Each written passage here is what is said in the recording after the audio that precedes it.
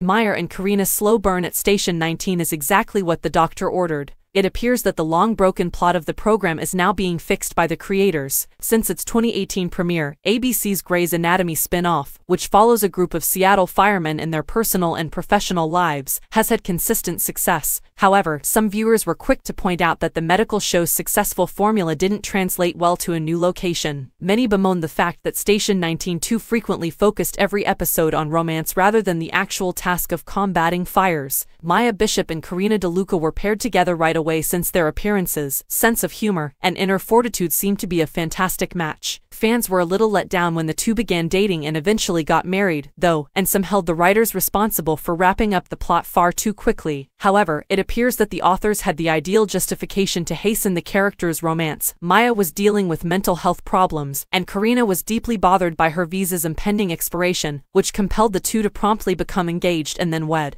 The lovers never got to spend quality time together unhindered by outside distractions, which further strained their relationship. With this new twist, fans went crazy, claiming that the characters' slow-burning romance is far more satisfying than the entirety of their prior plot. Viewers will be happy to learn that even though Carina and Maya are married, they are still capable of falling in love. ABC will air Station 19 Season 6 Episode 15 on April 20, 2023.